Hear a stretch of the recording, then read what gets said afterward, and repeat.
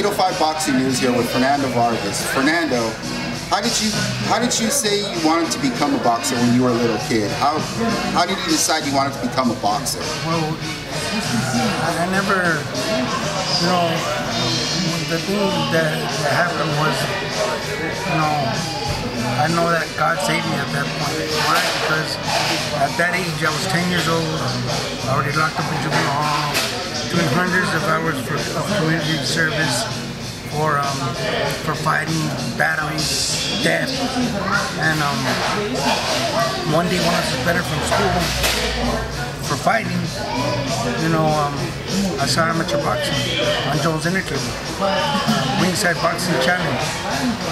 I was amazed. I saw kids my age. I was 10 years old at the time, and as young as 8 years old, fighting for trophies. I couldn't even believe it. So I walked there the next day. It took me an hour to walk 4 miles every day. As a 10-year-old kid, I didn't care. About a month and a half, maybe 2 months later, I was fighting on the same channel at Joel's Intercable under Fernando Chavez, my mother's maiden name. So, and everybody to the school knew me as Fernando Chavez. People were like, why did you change your name? Which I never changed my name. My name was always Fernando Vargas, but my mother put me under a maiden name in school as under Fernando Chavez. So when they said I had to use it, I hated it. I said, man, that's Vato's last name. That's Javier's last name. My biological father, which was never in my life. I said, man, I don't want to use this. I don't want to use this name. And so when they said I had to, I had to use what's on my birth certificate, I said, you know what? I'm going to do it. But guess what? Vargas is going to start with me. And I'm going to give it to my kids and my family and my wife to make it a name to be proud of. My father is, my biological father, Javier, is, ex-convict, ex-murderer.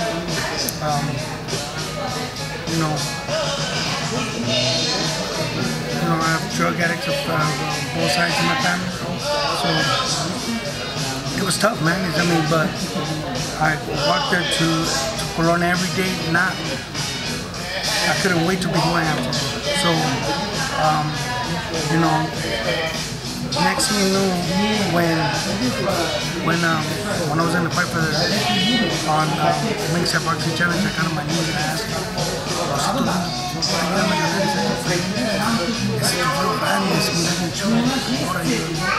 and so that's when my relationship with the Lord began. And I asked God to make me who I am today.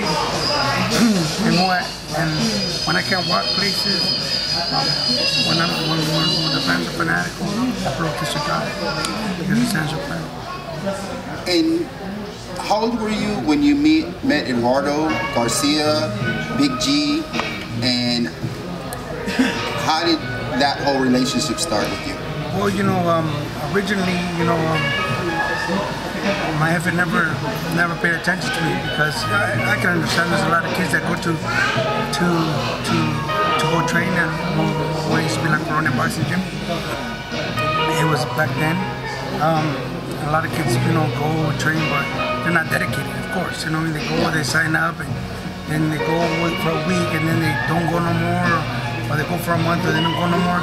For me, I knew my life was gonna change. And I started, walking to the gym every day. And then one day, my jefe saw me walking, down Rose Avenue. Go through Colonia all the way to First Street, and then all the way down Rose. And I lived behind General Nice High School, College Estates. And so, he saw me walking one day by myself, and it was, when it gets dark early. So it was like I was around maybe 5 or 6, and it was nighttime already. And he saw me with my bag, and so it was Fernando. ¿Dónde vas? And he saw me down Rose, and then And then I said, ¿a mi casa? ¿Dónde vives? Atrás de la Channel High School. Y vienes caminando todos los días. Así es. Pues, déjame, mira, súbete, yo te voy a dar un ride. Primero te voy a enseñar dónde vivo yo. Y luego, si quieres, te puedes caminar a mi casa que mando a la escuela. Luego, de ahí yo te llevo al gimnasio. That was like heaven to me. I was like, I walked to my office crib 10-15 minutes. I was happy. I went there every day, and the rest is history. But it was in those, in those, you know, car rides where my jefe talked to me about life, about how a man should be, you know, not just boxing. You know, but I learned a lot, and I love him a lot. And once he took you under his wing and he started showing you the boxing game, how was it training with also Robert and sparring with him every day, and also sparring with him because he was a little older, a little stronger, a little faster? Well, you know, the thing is at first, you know, when Garcia, you know, started training me, there was two other trainers, Martin Noriega and Mario Uribe. And there was some other guys that were on my it was Peanut, and I don't remember the other guy. And so he goes, you know, hey, right now, you know, we're gonna see who's a better trainer. And so you guys pick whichever one you guys want, and then you know, you guys give me whoever's next. So one picked one, the other picked the other, and then I was the last one to stay. So my head, you know, trained me, and then that day, you know, I ended up, you know, beating those guys up so bad that they never came back to it. So, what was the question again? How was it training with Robert? It was great. When Robert was young also. Well, you know, Robert's like 3 years older than me. So, you know, at first, you know, Robert kicked my ass. That's what he said. You know, but you know, I just, you know. He said he would never give up. I never give up. You know, and you know, there was, as a matter of fact, there was a guy named Saul Perez that was at first, you know, the best guy at the gym, because my jefe goes like this: Fernando, si quieres ser chingón, tienes que ser el más mejor del gimnasio primero, el más mejor de la ciudad, y luego el más mejor del estado, luego de todos Estados Unidos. And so I started doing that when I started sparring with Saul Perez, and you know, I started, you know, he kicked my ass a lot, and then I started getting little getting better.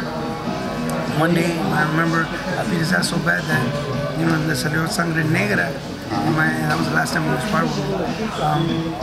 But it was great always working with Robert, you know, because he was where, you know, I wanted to be where he was at. So, you know, and there's nothing wrong with that, because, you know, it's all friendly competition. Like, you know, I'm sure that he wanted to be better than whoever else, and he ended up being that because Robert was badass. You know what I mean? And, you know, and still is badass because no se nos quitan. We're still the same people. Yeah. You know, he's badass. Still, he get down. You know, so, you know, I started working with Robert, and he kicked my ass, and little by little, you know, he still kicked my ass. And was there a point where you realized and Big G realized that together you guys were something special and special things were going to happen? Look, when I won the youngest national championship at 16, I was the youngest in the tournament. And, you know, my record can never be broken because now, you know, they changed it to 17 years old, or I think 18 years old, because kids were getting stopped. Yeah. And because they're getting hurt and you're fighting men. And, you know, their power, you know, you're still a young kid, 16 years of age, and, you know, you can't deal with somebody that strength. But, you know, I won that national tournament, and with my jefe Garcia, you know, training me, you know. So I think that's when, and then to represent the United States in Atlanta, you know, to be number one, 132, 139, and 147.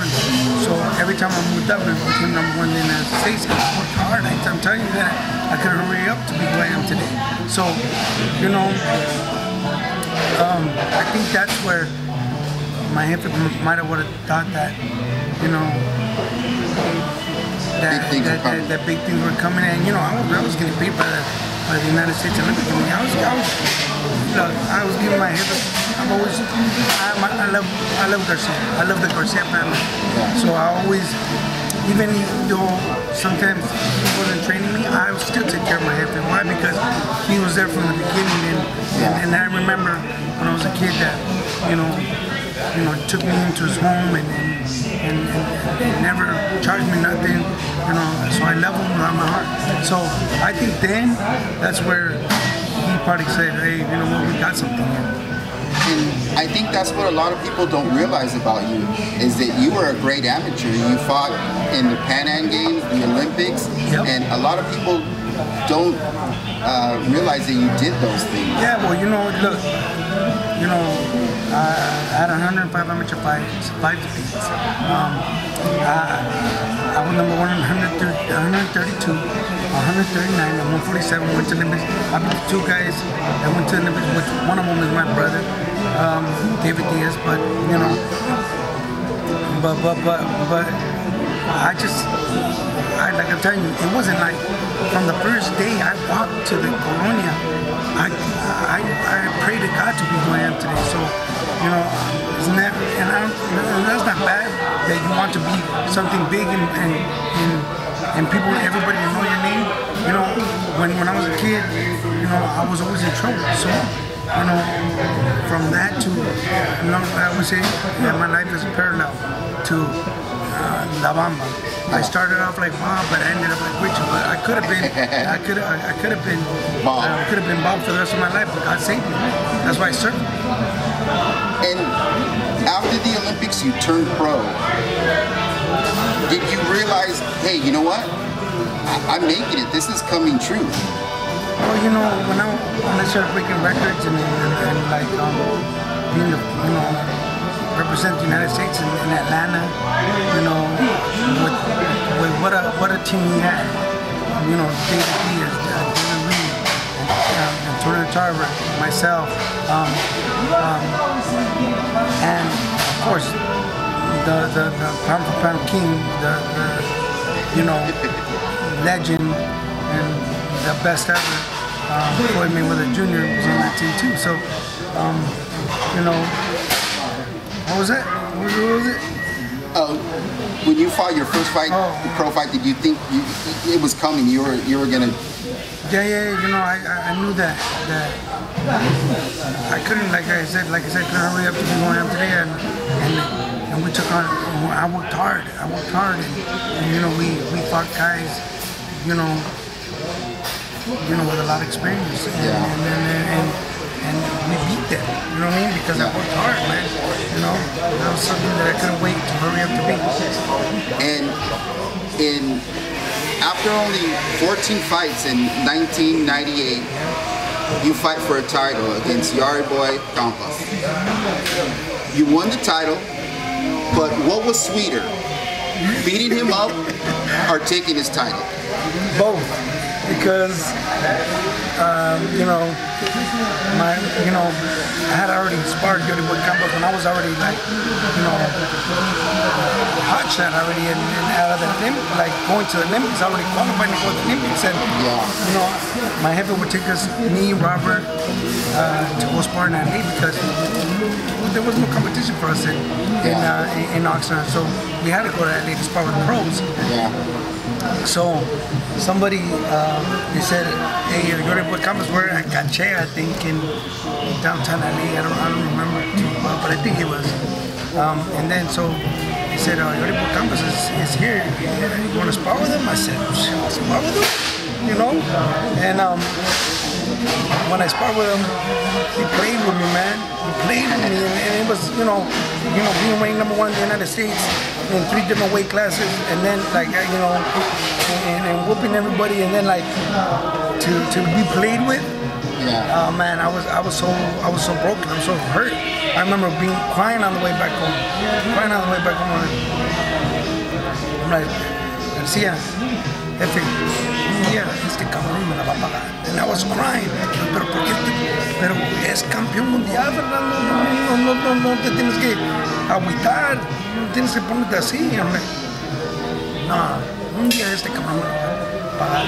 So with 14 fights, he had 78 and 168 knockouts. Yeah, something like that. Something like that, right? So I said, he goes, Fernando, my jefe goes, Fernando, look how great of a trainer my jefe is. Fernando, mira, este cabrón no es pieza para ti. Tú eres bien inteligente, tienes un chingo de boxeo, tienes un buen jab, buenas combinaciones. Si lo dejas afuera boxeándolo, le ganas. Si te quedas ahí a fajarte con él, te chinga.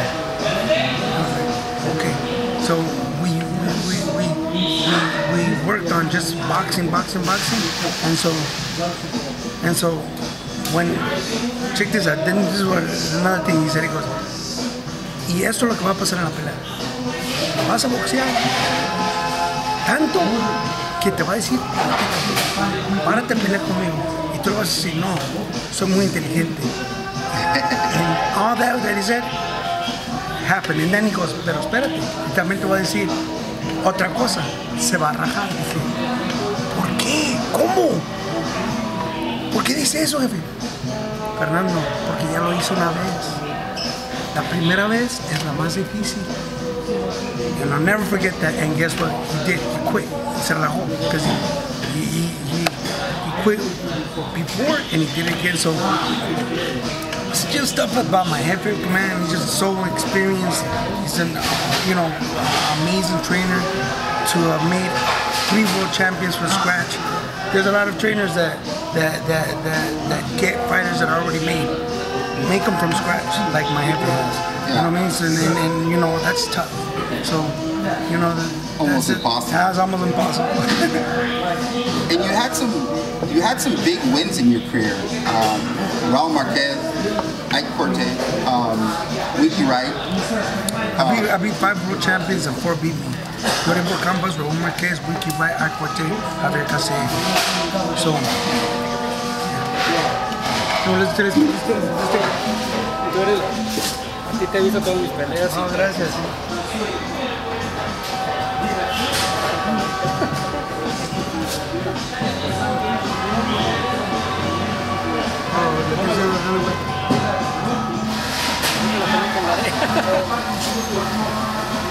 Es mi ídolo.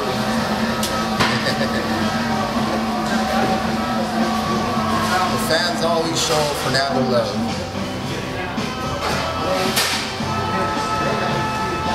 Muchas gracias. Nada, mucho gusto, Bye-bye.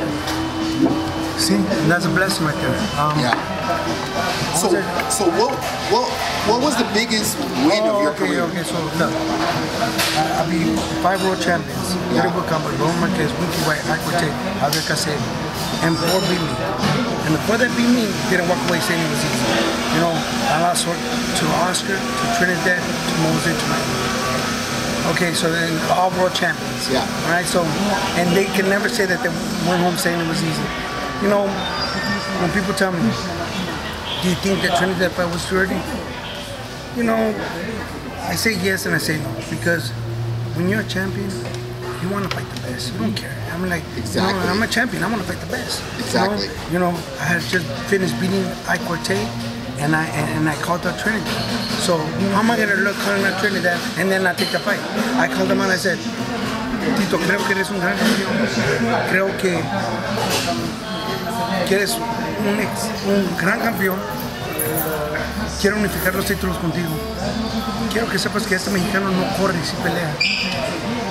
So when I fought him, I give it all in the ring. I give it all. And that's what you have to do when you're a champion. You want to fight the best. And people say, do you regret? you know, jumping up so early. I don't know if I regret it because you know, people love me for the fights that I gave them, but you know, it made me who I am. And you know, but if somebody would have said, this is what I say to people, if somebody would have said, hey Fernando, nobody's saying you can't beat this guy, but let's go milk for these guys for 10, 15 million on this side over here, and then we'll go get these big guys. I would have said, nah, I want to fight these big guys. Because, you know, you're a champion. You want to fight the best, man. That's what it is, man. And then you face probably the biggest fight of your career against Oscar De La Hoya. Probably one of the biggest fights ever in boxing. It was just electric to be at the Mandalay Bay for that fight. What are your recollections going into the fight and the fight itself? The fight, it was a fight that I think I was winning. You know what I mean? Definitely, I was putting effective pressure. And then in the 10th round, I was stupid because it's protect yourself at all times.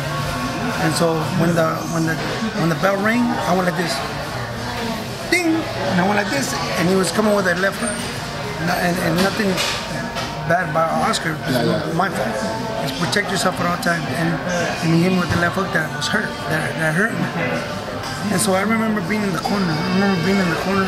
I was hurt. I was hurt. And I remember saying to myself, man, I'm hurt. I'm hurt. I can hold on to him, or I can say, fuck it, let's go. But you know what? I said to myself, the smart thing would have been hold him because you're hurt. That way you can try to get some legs in you. Yeah. But you know what I said? I said, I don't want to give him the satisfaction of saying that I held on to him. I said, fuck it, let's go. So I said, I was hurt. I said, and he caught me with the left hook and knocked me down. And I said, well, I don't know. And like I said, I can hold him, but I said, no, let's go, fuck it. Yeah. And do you think that having all those fights, all those big fights, it was just too much too quick, or it was just something that it was meant to be that way? Well, like I said, I wanted, as a champion too, you fight the best. And so, I was, had 14 fights of Yori Campas. I don't think I even had, I think I was 22 maybe, when I fought Cortez. So, when you're a champion, you want to fight the best, and so I don't regret that. But if they would have, maybe took me slower. But when you're a champion, I started calling out people. I called out, Cortez. I called out Cortez. I don't know, Raul Marquez got on the line after I just did one title defense, and then Raul Marquez got on a conference call, and he says, why are you fighting these bums? Fight me. You guys are taxi cab drivers. I go, all right, motherfucker, you're next. And I said, watch, you're gonna get it too. And so, and he's a former world champion. Yeah. So it's when you're at that age, you want to fight the best because that's what you're a young bull, you're a young champion. Yeah. Like some of Mexicanos, we want to fight the best. And you have boxing skills. You're one of the toughest guys that ever fought. You would definitely have been a world champion, but would you have made it this far without the Big G, without the Garcias? Never. I never. My jefe is a man. You know what I mean? And I have a lot of respect for Robert, for my jefe Garcia. Robert learned from the best. And who's that? His dad. And luckily, I was able to have my Garcia in my life, and to this day, I still have a relationship with him. I know I wouldn't have been who I am today if it wasn't for him. He took me into his home, And when I was a kid, and you know, when they kicked me out of my house, it was funny, vente a quedarte conmigo, Fernando. And I'll never forget that. That's why, to this day, I still talk to my jefe a lot when I need advice, whether life, you know, with my kids, or you know, or boxing, of course, you know what I mean. But I wouldn't have done it without them. And now you're a trainer, and you have some great boxers underneath you. But do you love training just as much as you love boxing? And Robert can tell you, it's the second best thing to being in the ring. You know why? Because when we're fighting, we can enjoy the you know, go out and like go get something to eat, go get something that fills your stomach. You know, you don't get to enjoy the places you go to. But as a trainer, you do. You're like, man, I'm gonna go to Atlantic City. Or I'm gonna go to Dallas. Like I'm gonna go with Dallas with Gabe, you know, on September 17th. And I'm gonna be, I can eat whatever I want. And, you know, I got fat for a while, but then I lost a lot of more weight because I was tired of getting fat. But you know, I get to enjoy it more because you get to live, you know, the experience of your fighter. Even though I already lived them, but not having to lose the weight. Yeah. And do you think it's harder to become a world champion or to make a world champion? No, man, it's both. Both are equally hard. Look how many boxers there are in the world. How many of them can say they were world champions? Look how many trainers there are out there.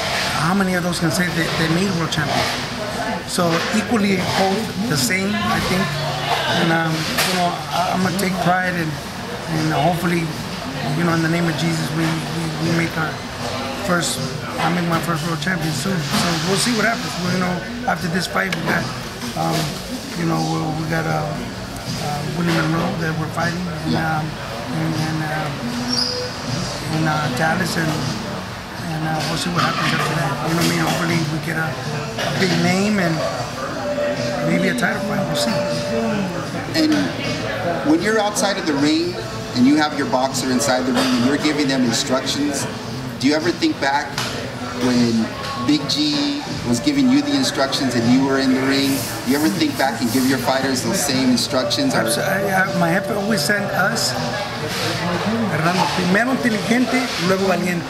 Because he knew how we are, so he knows that, you know, if they hit us, we're gonna get pissed off.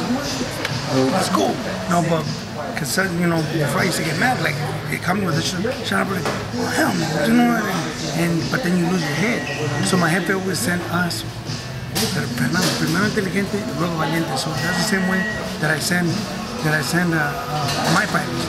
Primero inteligente, luego valiente, because hey, you know, tenemos la sangre caliente, and they just were shot.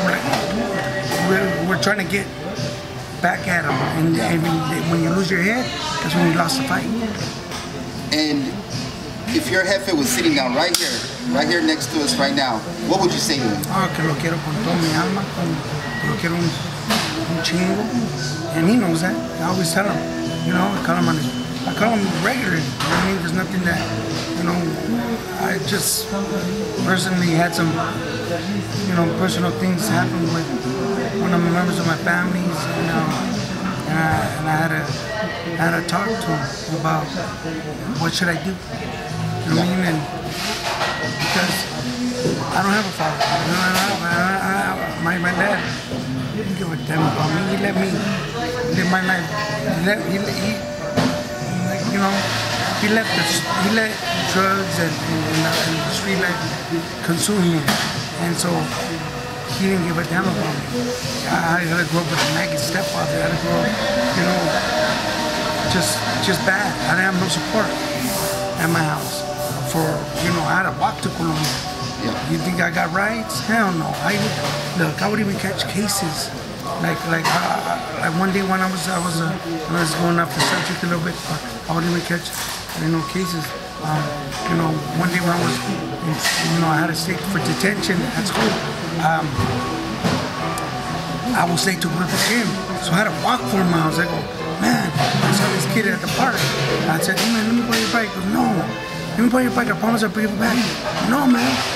I pushed him off the bike, and I went, and guess what was waiting for me at the house when I got home? The cops. Picked up a case. So I never had no support. I did everything by myself. I thank God for my, because it's him that gave me the blessings that I have. So, you know, my jefe is a blessing because I never had a father, and God gave me my jefe. I know stories about my jefe that Robert does too. But you know, what an amazing gift it is for Robert to know that that's his dad, and it's my dad too. But it's you know. Of course. Well, you know, I'll tell you what, every time I talk to Robert, he says you're family.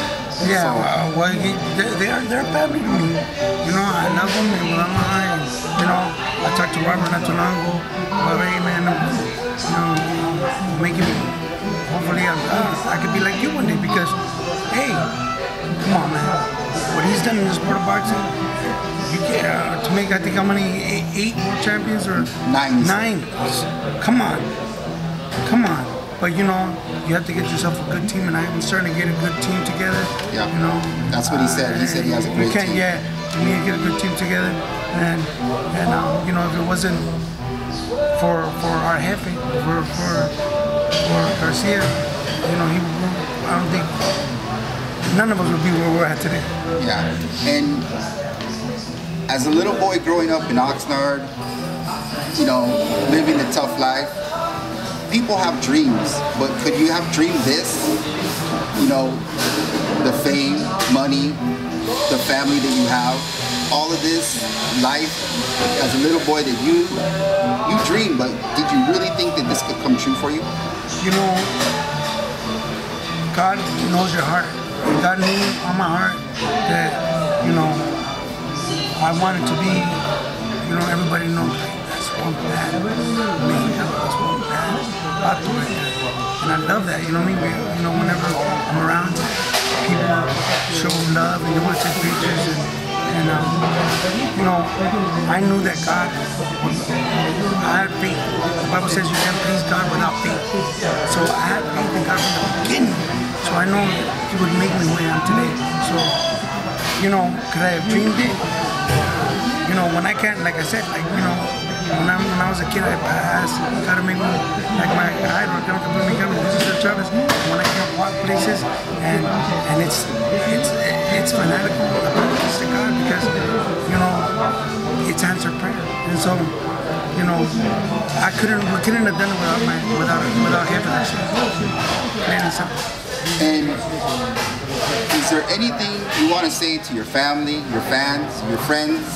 Any last things? Well, you know, thank you for all the support. For also my reality show that you guys supported too. Me and my family will be back. Follow our network at Tuyo TV at